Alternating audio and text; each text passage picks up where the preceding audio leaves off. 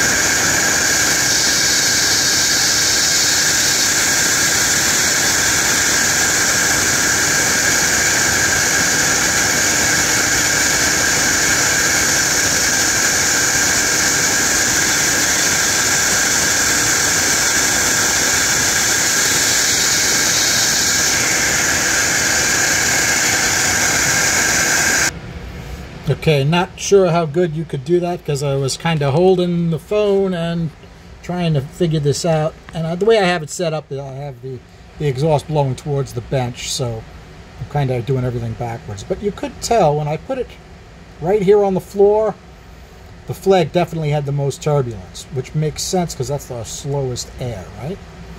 The rest of it was pretty darn good all the way around. This corner was a little low and a little more turbulent. But everything else on that port is pretty good for the size of the port.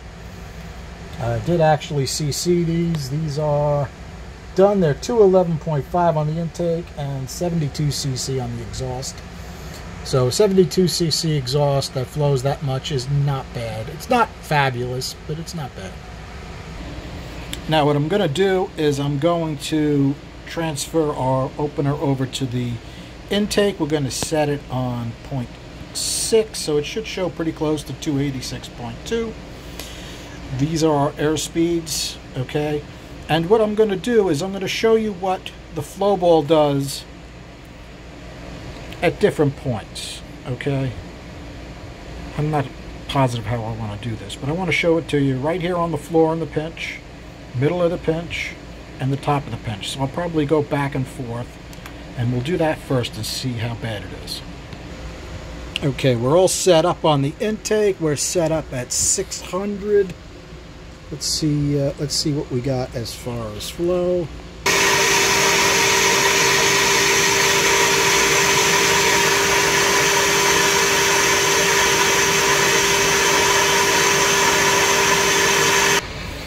Okay, that's pretty close. Now we're going to do the flow ball. I'm going to do it in 3 different places. and we're going to see how much it goes down. The flow will go down or go up, actually. Since put it on the short side, flow could go up. If I didn't do a good enough job on the short side, flow will go up with the flow ball on there. We'll check it. We'll check it right at the pinch, and then later I think we'll check the middle of the short side, and then we'll check the apex. Okay, we're going to use a big flow ball because we want to see a big difference. So it's a 1/2 inch diameter flow ball. Okay, I had to turn the light off so we can go back and forth and see the flows. So let's...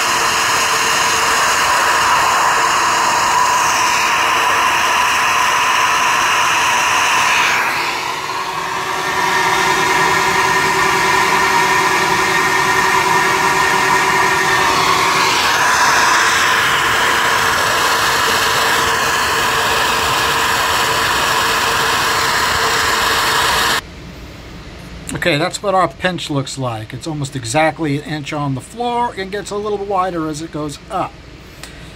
How much wider? Well, it gets over 100 thousandths wider on top. Now, it's like that from the factory. I did not change it, which makes it unbearably thin at the top.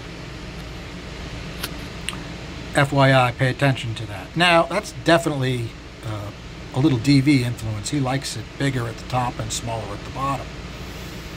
And sometimes I do it that way depending upon the airspeeds. Alright, somebody asked for the area of that pinch. Why don't we figure that out? I'll show you how I do that even though it's on an angle. Alright, I should never do videos when I'm hungry. Blood sugar goes down and I lose my mind. Alright, let's multiply this out. What I did is I broke it into a rectangle and a tiny triangle. So we go 2.12 times 1.01. Okay, 2.14 at that pinch. Like I said, it's fairly big to begin with, and it was opened up because of the speeds that I wanted to get it to. Now we're going to do that little slice there. Okay, so how do I do this little corner here? Well, it's 100 across, and it's 2.12. So you multiply these, right? You get 0.212. You divide it by 2 because you're not doing half of this triangle. So you have 0.106. So you take this 0.106 and you add it to 2.14. Okay, sorry for my scribble. If I didn't goof that up, that's 2.246 pinch. It's a good size pinch. Now, that's actually good because we're trying to get some decent power out of this, right? And as far as our airspeeds at the pinch, they certainly are not holding us back, right? Now, you also have to pay attention to the different size pinches throughout the head. You want to get these as close as you can. And I did. They're very, very close, so they're all going to be very, very similar. And every port's going to flow very, very similar. Okay, let's do the flow ball on the roof. Okay, the way this is set up, this is our end cylinder, right? This is number 8. So when I have the flow ball on the left, that'll be the cylinder wall side.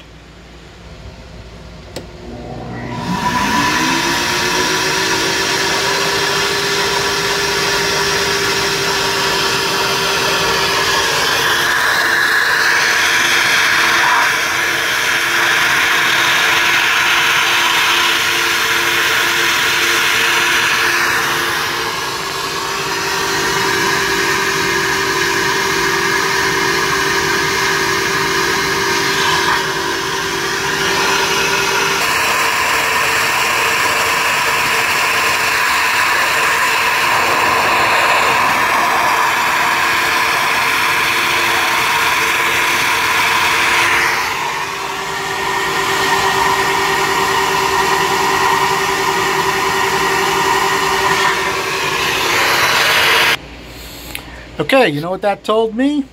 I have the airflow on either side of that roof doing about the same thing, even though our airspeeds are a little different, right? We're off by 27 on here. When I put the flow ball in the back of that roof on either side, both of them went from 286 or whatever it was to about 283, 284.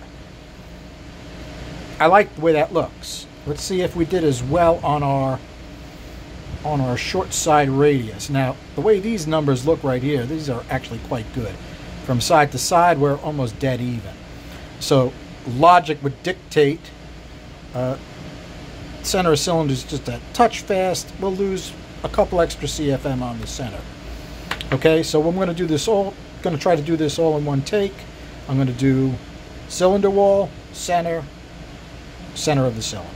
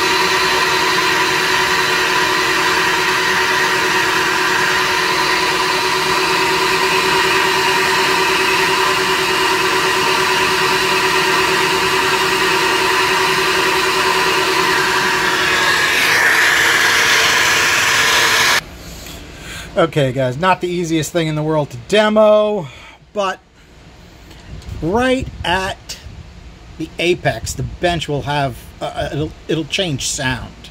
Okay, we dropped to about 270 on this side, maybe 274 here, and 267 here.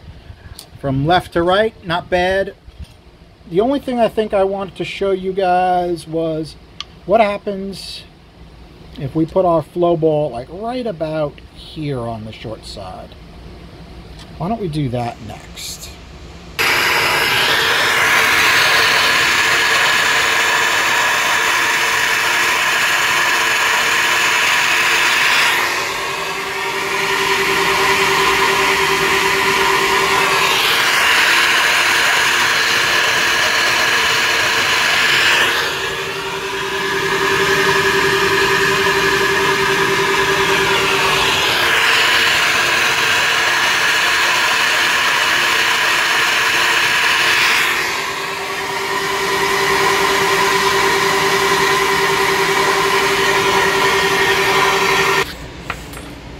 Alright guys, I have no idea how many times that pause button got me through this, but I hope it wasn't too terrible. I'm not going to be able to edit it. And as you can see, we put the flow ball on the floor and it barely changed. That's actually what you want to see. Because if you put the flow ball there and your flow goes up quite a bit, like it did in earlier flows, you got to do a little more work to that short side. What you're doing is you're adding turbulence, right? The air is flowing around this, causing turbulence, but that turbulence sometimes helps the air to stick to the short side and actually get around, so it reduces your separation. It's a very interesting tool. Flow balls and the little flags make a big difference. I can't find my long flag. I don't know where that must have fallen behind the bench, so that's not going to be seen for a while. But I do like to do that. I do like to use the flag in the port. I guess I could use this little flag and just show you what it's doing on the floor, and we're gonna wrap this up then.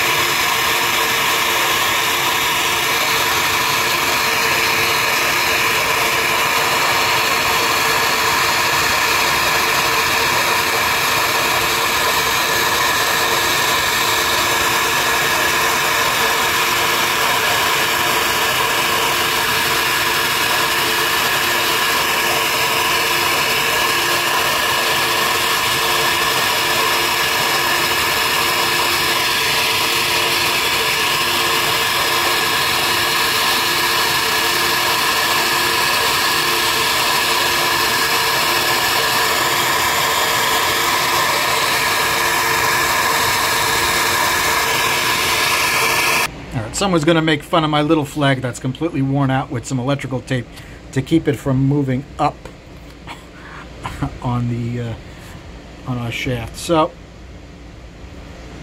what was actually happening is I probably should have done a better job taping it. That tape was actually getting filled up with air as it had high-speed air across it. In any case, good enough for a Saturday. I gotta get some lunch in me. Thanks for hanging out, guys. Have a good night.